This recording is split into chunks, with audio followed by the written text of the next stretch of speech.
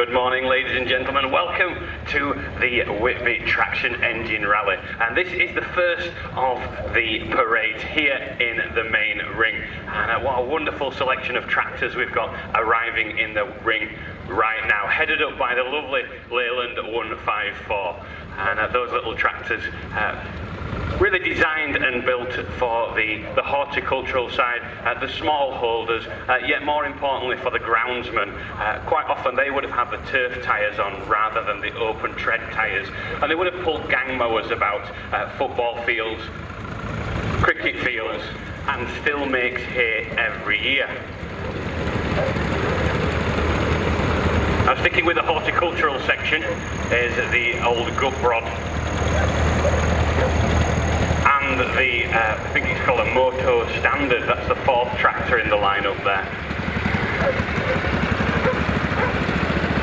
Now, in the foreign tractors, we've got a rather forlorn-looking vehicle there, and it's certainly what it looks like is the case. It's been caught in a fire as that one, and that's the rather foreign-looking tractor with the red wheels. But we're going to find out a bit more about that one. Talking of wheels, got some rather unusual, almost bicycle-looking tyres on the little grey Fergie there. They're known as row crop tyres.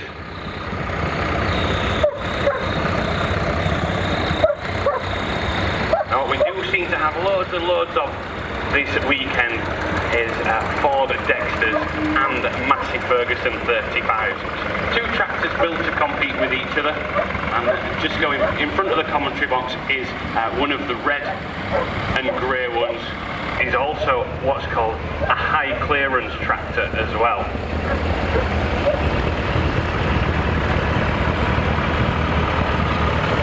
So if we've convinced you to enter into the world of vintage tractors, I could recommend nothing more than starting with a little grey Ferguson tractor. £2,000 for a runner, costs about £40 a year to insure, MOT exempt and tax exempt, and you are on the road. Does put the onus on the driver to keep that vehicle in a roadworthy condition, but many hours of fun can be had on the little grey Ferguson. There's even a song being written about the little grey Ferguson.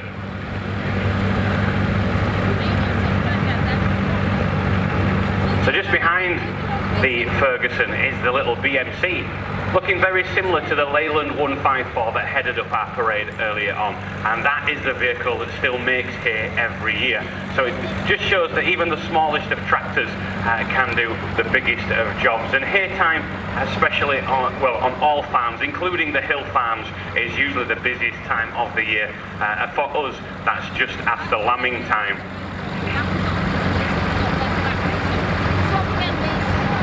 Now, I have a small collection of tractors up in Huddersfield. We live not so far away from that farm in the middle of the motorway. Not lucky enough to live there, but I live about 2 miles away from it. So we've had a 105-mile trip to be here this weekend, and thankfully I haven't had to drive a tractor here. When the show was at Pickering, it used to take us 10 hours to get the tractors from Huddersfield up to Pickering, and that's when we were young and daft. It was great going, but I tell you what, it was no fun driving home after a heavy weekend.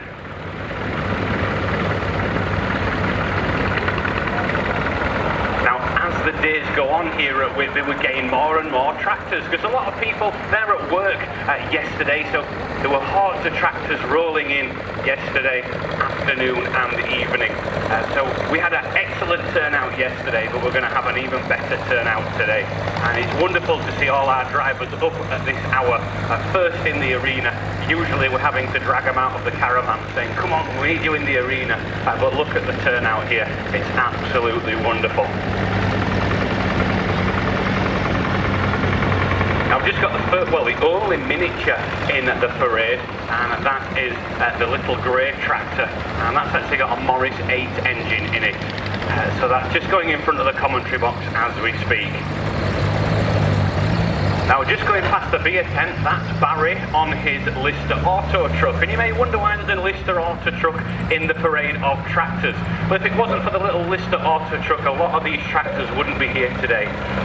Before the days of the forklift truck, The Lister Auto truck was built in its tens of thousands, and it would have been working in the factories where these tractors were built, getting the parts out of the parts store and onto the production line. So we've fetched Barry in with the little Lister Auto truck, and we're going to talk about that over the course of the next 3/4 of an hour or so. So there's a little cleft track coming around the corner towards the commentary box, and that's the only tractor, I believe, in the parade that hasn't got any rubber tyres on it. This is a tracked vehicle. And also you can see that he is missing a steering wheel as well.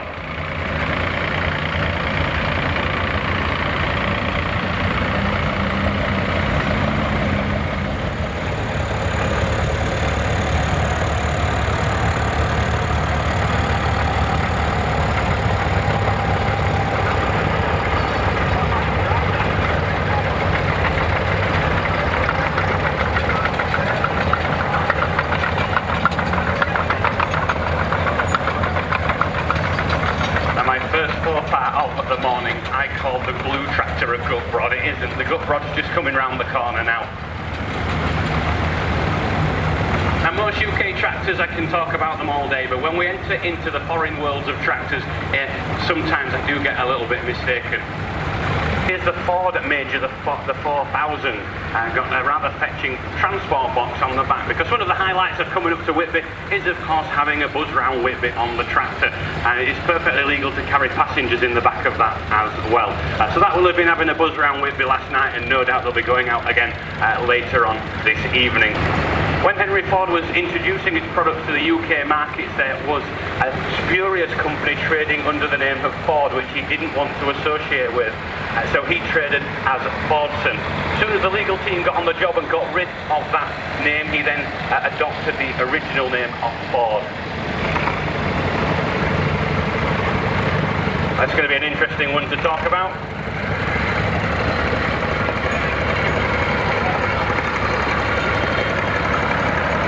Another one, the vintage tractor pulling sledge. Also got the plastic pig on the back, and we call them the plastic pigs because they are nigh on entirely made of fiberglass. If ever you get one of them in an accident, all you need is a brush and dustpan, and that's generally it. Sweep it into a plastic bag and you're away. So we've pretty much got them all parked up now. We're going to have a bit of a drive through, have a chat to our drivers. Now the previous commentator at this show has had extensive knowledge of all of these tractors that I do not have. So we're going to try and get a bit of a snippet from each of our drivers to find out a bit more about their tractors. And I'm also going to remember as much as I can from yesterday as well. So this is the first tractor. This is a little BMC. Come out, let's have a look at you. And this tractor is in its working clothes. Now I have a couple of tractors in their working clothes, and every so often rub them over with a bit of an oily rag from some old engine oil. It will preserve them forever. It's great to see them in this condition, because a little bit later on we're going to see one of these that's all done up. So you're going to see both sides. Now just tell us a bit about this tractor. Excellent. So this is all part of the BMC Nuffield Austin Leyland stable. So built in the UK, and a very strong tractor, quite an affordable tractor back in its day, but also stood the test of time. Still makes hay every year, still a working tractor. Now the iconic little grey Fergie next. This is known as a TEF. That stands for Tractor England. F is the code for diesel engine. That engine was designed purely for the Grey Ferguson tractor. However, it did find its way into a couple of standard van and cars, believe it or not, slightly uprated. These are the ones that capable of about 13 miles an hour on the road, and as you can see, this one has been used for road runs, and it's also supporting the Alzheimer's Society. That transport box on the back's got a little bench seat in it, so you can take about 3 or 4 passengers. If you take 4 passengers, you do have it's a bit light on the steering. Now the David Brown Cropmaster, one of my favourite tractors here this weekend. Built at Huddersfield by Mr. David Brown. Now David Brown was actually a gearbox man. He didn't want to make tractors. It was only Mr. Ferguson that came up to see him and said, I could really do it somewhere to build a tractor. Ferguson didn't particularly get on with Mr. Brown. This is a couple of tractors later after the fallout, and this is the Cropmaster. Got 2 seats, quite a nippy tractor as well, this one, capable of about 16, possibly 18 miles an hour on the road. Just tell us a quick bit about this. Yeah, this is 1948 Cropmaster. I've had it for 5.5 years, renovated it, it's a lovely little tractor. We did a charity run from Barnsley to Whitby to this field, raising money for Alzheimer's on the 15th of June, and a reliable little tool that'll go anywhere. Excellent, and quite an interesting way of getting off these tractors. You kind of have to sit on the wing and you've got a little slide down to the ground, but when you're actually on there, even in the worst of weathers, that scuttle is designed to get all the heat from the engine and it shoves it onto the driver, so it's a very comfortable tractor to drive as well. Oh, Andy's got a canvas cab to throw over at the same time. Has it got a little plastic window to look out of? Right, we'll have a demonstration. There we go, so that's how it gets all the warm air around him. It's even got arms as well. Oh no, it hasn't. There we go. That's for when you're bird watching on your tractor. And you'll also notice the transport box on the back. Now that's actually a transport box that's been bought and purchased rather than made, and in there is sporting an old caravan cushion. So you see all the different sorts of transport boxes used to transport passengers. However, that does actually have a passenger seat on it as well. So the Farmall Cub, now the McCormick International Company, started in 1902 in America. However, this tractor is a UK tractor, I believe. French tractor, should have known that. And just have a look at it, everything's over to one side, built for the horticultural industries, and the toolbar would actually be in the middle, so you could attach your implements down underneath, and the driver can see straight down at what he's doing. A very clever idea, but does result in quite an obscure looking tractor. You're not turning round all the time. It is capable of pulling a horse-drawn type implement, but a lot easier to mount everything straight underneath the tractor. So the Ferguson 135, now I believe this will have a Perkins engine in it. This is when Ferguson decided that they were going to buy their engines in rather than develop them themselves. Now Ferguson went from quite rounded tractors to what was in time quite a stylish, angular look about them. Right, tell us a quick bit about this. It's a 1968 MF135 multi-power. It was built in Banner Lane, Coventry. It's 45.5 horsepower, and it has the multi-power, which makes it a bit faster on the roads, but you have no engine braking in low multi. Excellent, and once again got a transport box on the back of there.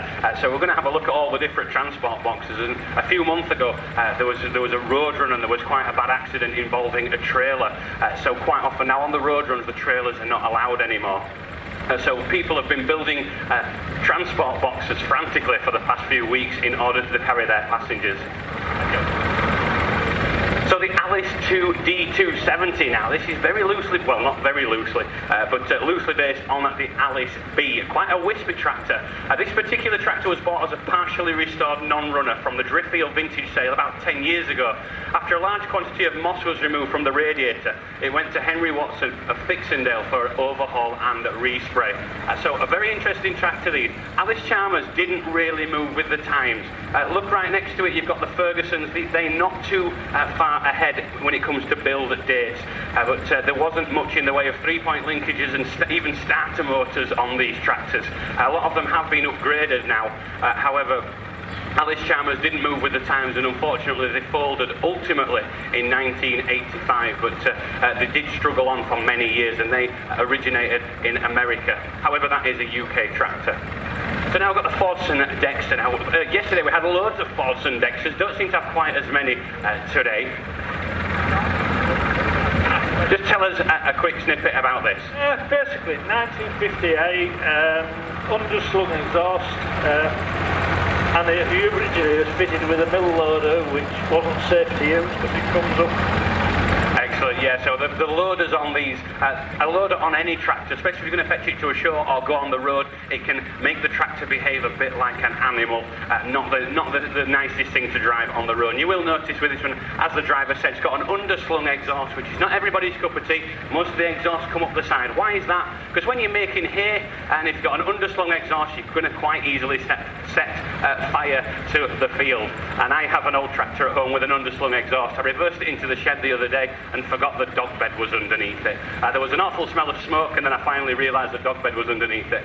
So yeah, there's many hazards to having an underswept exhaust on a tractor.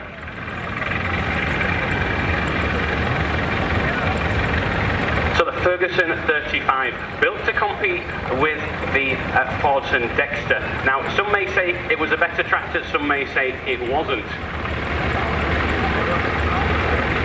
Right, what do you think? Do you think the 35 or the Dexter was better? Probably the Dexter, but this 35 starts alright, but the weren't renowned start very well. It did very nearly finish Ferguson off, did this 4-cylinder engine, and it's quite ironic really that you sat on the 35 and you think that the Dexter's the better tractor.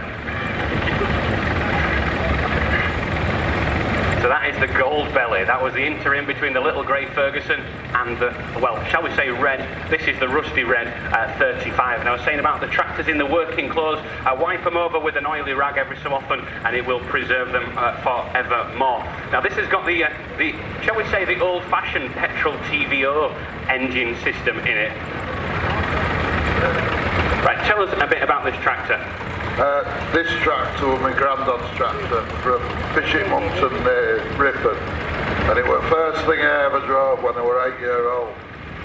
I'm not massively big into my tractors, I like the old wagons and everything, but it's a family heirloom, do you know what I mean?